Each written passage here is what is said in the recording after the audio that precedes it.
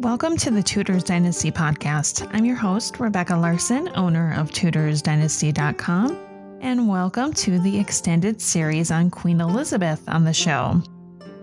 As I've stated on Facebook, I've been having a difficult time finding redeeming qualities in adult Elizabeth, or Queen Elizabeth. The purpose of these episodes was not only to share with all of you, but to open my own eyes on the woman, the Queen, that I've had little interest in. My interest has always been with her father, Henry VIII. I've been more interested in Elizabeth's childhood than her reign, and that's mostly because of my fascination with Thomas Seymour. This series on her is a selfish one that will show me something about the adult Elizabeth that I was unaware of.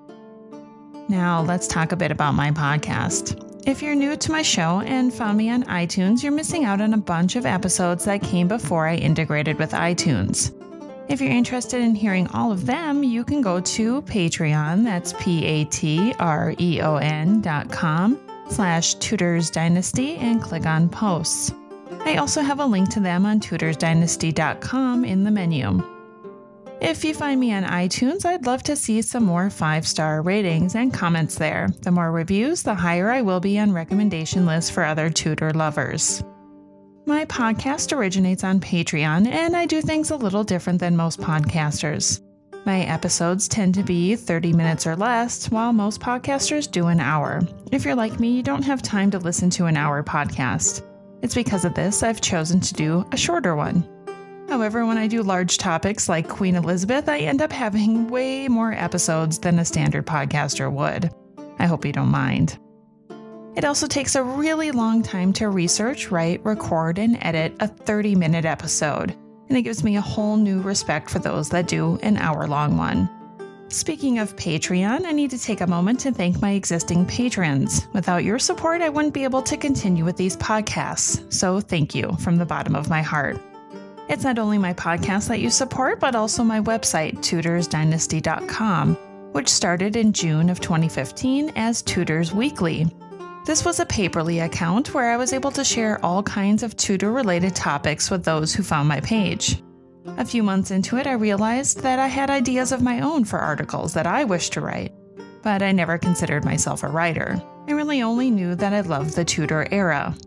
With the support and encouragement of my husband, he convinced me to start writing. He said, "The more you write, the better you'll get." I wasn't sure if he was right, and I was terrified for the reaction that I would get from social media, but I did it anyway. And I was pleasantly surprised by the response I received. At the beginning, there were no critics who picked apart my articles or scolded me for bad grammar. That didn't come until later when more people discovered my site. In 2016, I decided to switch from Tudors Weekly to Tudors Dynasty. I was posting articles way more than once a week, and using Dynasty seemed to convey more of what I was doing. It stuck, and now I'm known as such on Twitter, Instagram, Snapchat, and Facebook. But let's be honest, if you want to stay in contact with me and see more social media posts, it will be on Facebook. Lately on Facebook, I've decided to focus on one person each month. In November, I focused on Catherine Howard, and in December, I focused on Queen Elizabeth. This month, I've chosen Catherine of Aragon. When I focus on one person, that does not mean it's all you're going to find in my feed, but you'll find portraits, artifacts, articles, and podcasts on the subject. I've decided to start doing this as a way to build more awareness about some of these amazing women. In the following months, we'll be focusing on Mary Queen of Scots, Catherine Parr, and Lady Jane Grey. For those of you that support my podcast, please know that all the money received from patrons like you go right back into the show, the cost of running the website, and research materials, including subscriptions to hidden or hard-to-find documents. Believe it or not, I have a full-time day job, and this is something that I do in my ever-decreasing downtime. Creating a podcast can easily take 15 hours a week, something that my husband is not too keen about, but it's my passion, and he supports me. You might not understand why I'm so obsessed with the Tudors, but he supports me nonetheless. If you'd like to become a patron of my podcast, you can go to Patreon, that's patreon.com, and click Become a Patron. For as little as $1 per month, you can support the show. Now, I'd like to especially thank my current patrons: Jessica, Kim, Kathy, Katie, Rachel H., Diane, Joy, Lynn, James, Rachel D., Lacey, Angela, Azaria, Alithia, Anne, Maria, Cynthia, Lisa, Stacy, Nora, Wendy, Frankie, Ramey, Catherine, Carrie, Jen, Heather, Cheryl, Mary, Nicole, Tanya, Astra, and Melissa. Thank you all for supporting my show and all that I do. Before we get started with the show, I want to address what's going on with Facebook. Facebook is changing, and because of this change, you're going to start seeing less posts by me in your feed, if you see it at all. Facebook wants to control what you see. In my opinion, they don't want businesses to get by with free publicity or marketing. This will mean that in order for me to ensure you see my posts, I'll have to pay Facebook to boost it in order for you to see it in your feed. This is something that those in our community, like authors and other bloggers, cannot afford to do. The only way around this is to come to my page directly. So please don't forget about me and my page. Keep coming back and interacting. Also, if you love reading the articles from my website, you can subscribe by email to be notified whenever a new post goes up. I won't send you marketing or newsletters, only new articles. Thank you for your friendship and patronage, and I hope to see you soon. Now let's get on with the show. Sit back, relax, close your eyes, and prepare to be transported back in time to the life of Elizabeth Tudor, Queen of England. By mid-January 1559, Elizabeth had her household set. Rightfully so, she was officially crowned Queen of England. Her group of tightly knit ladies were referred to as, quote, the old flock of Hatfield. Among the ladies who served the Queen, there was a new regime in place. Instead of the Catholic ladies in Queen Mary's household like Wharton, Waldegrave, Cornwallis, Babington, Dormer, and Southwell, they were replaced by the Queen's cousins, the ladies Carey, Knowles, and Ashley, as well as the daughters and wives of those men who also served her, such as the ladies Cecil, Throckmorton, Warner, Cheek, and Banger. Of course, the ladies who served her throughout her life would also be involved now that she was queen as well. Kat Ashley and Blanche Parry, to name two. Blanche had been reported to have served Elizabeth from the time that she was in the cradle until she died in 1590. Kat Ashley was almost immediately appointed her chief gentlewoman of the Privy Chamber. This position was the most prestigious post in Elizabeth's household and gave her complete access to the Queen. Kat was nearly always by the Queen's side. Even at night, she was right there sleeping on a pallet bed in Elizabeth's bedchamber. Not only was she responsible for the care of the Queen, but she was also responsible for overseeing all the other ladies of the Privy Chamber. Blanche Parry was appointed second gentlewoman of the Privy Chamber and was also, due to her fondness for literature, the keeper of the Queen's books. There were two other ladies from Elizabeth's time at Hatfield that found a place in her household as queen. They were Lady Elizabeth Fiennes de Clinton, who was appointed gentlewoman of the Privy Chamber, and Elizabeth St. Lo, or Bess of Hardwicke. Hardwicke, at the age of 31, was one of the oldest members of the Queen's household. Lady Anne Russell was one of the youngest ladies to serve the Queen. She was merely 10 years old when she was appointed Maid of Honor. Elizabeth didn't only show favor to the women who had served her in the past, but also some of the women who had served her stepmother, Catherine Parr. Mrs. Eglionby was appointed Mother of the Maids, and Elizabeth Carew was also given a noteworthy position. Interestingly enough, if you were a woman and were not a member of the Queen's household, you were not welcome at court. Male courtiers were discouraged from bringing their wives to court because this would ruin the image that Elizabeth wanted as the most attractive and desired woman at court. This would explain why Amy Robsart was not at court with her husband Robert Dudley. It wasn't only that the Queen was jealous of her relations with her favorite, she felt that way about all ladies, save the ones who were her servants. Elizabeth even decreased the number of women who normally served the Queen from 20 to only 11. There were now only 6 maids of honor, the lowest number of female attendants in nearly 40 years. I've had a few of you ask me on Facebook about the different positions that women held in the Queen's household and what they were responsible for. Here's a little idea. The ladies of the Privy Chamber attended the Queen's daily needs such as washing, dressing, and serving at the table. The Queen's chamberers would perform more menial tasks such as arranging, bedding, and cleaning the Queen's private chambers. If you were a maid of honor to the Queen, this meant that you were unmarried and attended the Queen in public and would carry her long train. A maid of honor was also responsible for entertaining her by singing, dancing, and reading to her. These girls were supervised by the mother of maids. The ladies in waiting to the Queen were women who were sometimes connected to the Privy Chamber and held their position due to their experience or their husband's position at court. When these women joined the Queen's office, they had to swear a ceremonial oath. The oath was used to form a bond of allegiance between the ladies and their Queen. Queen Elizabeth was very concerned about matters of personal cleanliness by the standards of the day. She was known to take regular baths in a tub that was specially made for her.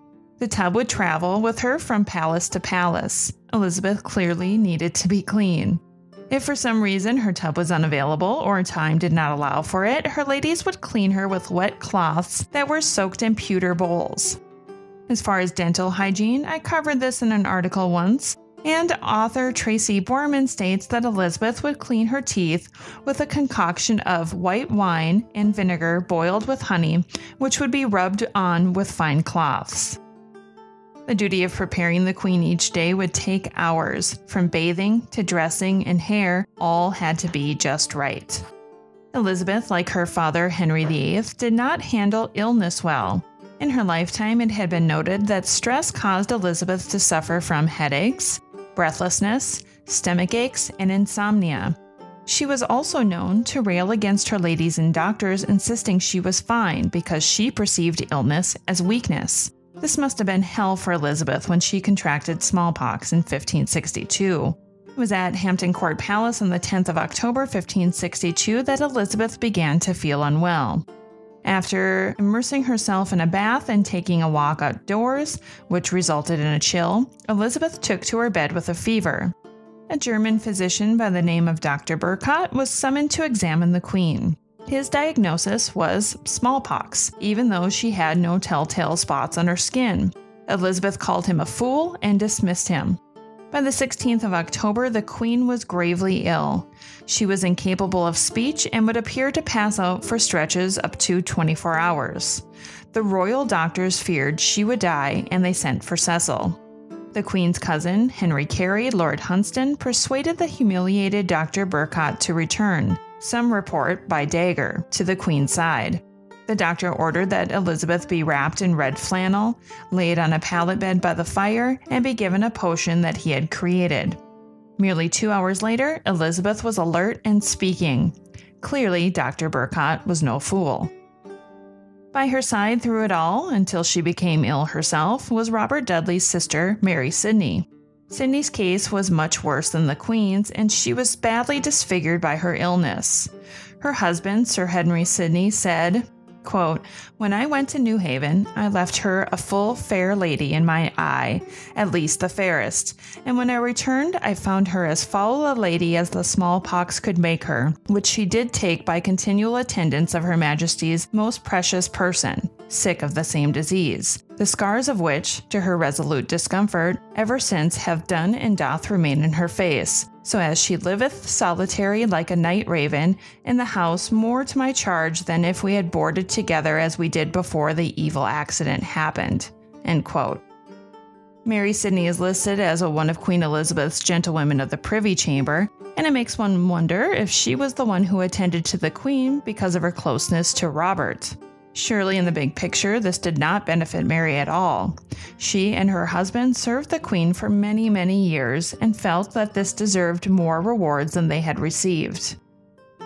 When Elizabeth's health was good, her favorite pastime was dancing. She loved to show off her skills by performing such beautiful and complicated dances such as the Galliard and the Volta. Elizabeth would spend long hours with her ladies rehearsing the steps until they were performed to perfection. In the evenings, when Elizabeth retired to her private apartments, her ladies would attend to her every need. They would carefully unpin her hair, undress her, and remove her makeup. The Queen undone was something only her ladies were allowed to see. This is why it was such a big deal years later when the Earl of Sussex, Lettice Knowles' son, burst into the Queen's bedchamber to witness her in this state. To serve the Queen was not a lucrative career. It was mostly for the prestige and favor by the Queen. Their pay was considered moderate. Maids of honor and ladies of the presence chamber were seldom paid at all, while ladies of the privy chamber and bedchamber received an annual salary of roughly £33, or the equivalent of around £7,000 today. Not only did they lack pay or receive very little pay, but their meals usually consisted of leftovers from the Queen's meals. While most of the women in her household were unpaid or little paid, they were regularly receiving clothes, jewelry, and other gifts from their mistress. Their living quarters were also very cramped and uncomfortable. While the sanitation was poor, there were no bathrooms or flushing toilets available to them like there was to the Queen. The court, as a result, would have had a foul smell.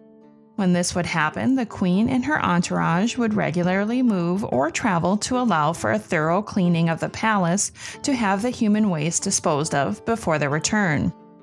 Elizabeth was also noted as treating her ladies very similarly to how her mother had. If any of her ladies failed to perform any of their duties properly, the Queen would fly into a rage and punish them with slaps or blows. Author Tracy Borman says in Elizabeth's Women, when one poor lady was clumsy in serving her at table, Elizabeth stabbed her in the hand. And one foreign visitor to court observed, quote, "She is a haughty woman, falling easily into rebuke. She thinks highly of herself and has little regard for her servants and counsel, being of opinion that she is far wiser than they. She mocks them and often cries out upon them." End quote. It is said that Elizabeth had the temper of her father and all the charm and charisma of her mother. The downside of being a close servant to the Queen was that she controlled your fate. I've discussed this several times, that I find it completely selfish and unnecessary for Elizabeth to hate when her ladies married. One of the ladies who served Elizabeth learned the hard way not to cross the Queen. Her name was Elizabeth Throckmorton.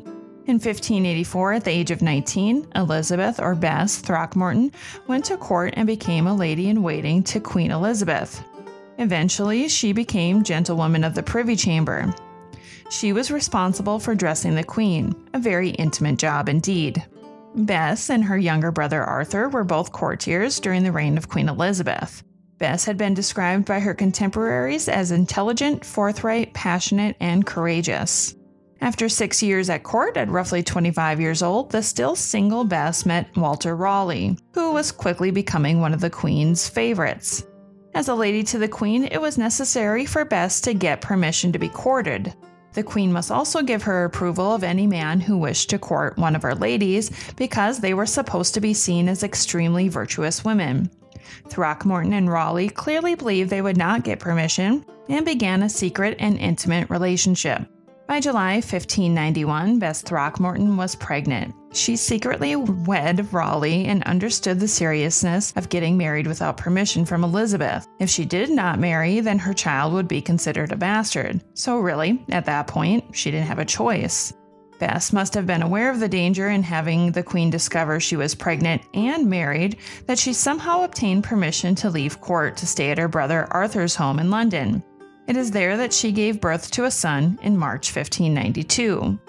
It was not long after she returned to court that the Queen discovered all that had happened behind her back. Both Throckmorton and Raleigh were thrown into the Tower of London. In October, at only 6 months old, the couple's son died of the plague, and Queen Elizabeth chose to release the couple from the Tower. She never forgave Bess Throckmorton for her betrayal, and Raleigh was ordered not to be seen at court for 1 year. The fate of Bess Throckmorton mirrors that of Lettice Knowles after her secret marriage to Robert Dudley. Both women fell in love with the Queen's favorite, married secretly, and fell from favor. However, both women appear to have found love despite the loss of favor from their Queen. This is something that the Queen would never have. Anne Vavassar was a lady-in-waiting to Queen Elizabeth and the mistress of the Earl of Oxford, by whom she had an illegitimate son, Edward. Both Anne and the Earl of Oxford, for their offences, were sent to the Tower by the Queen's orders.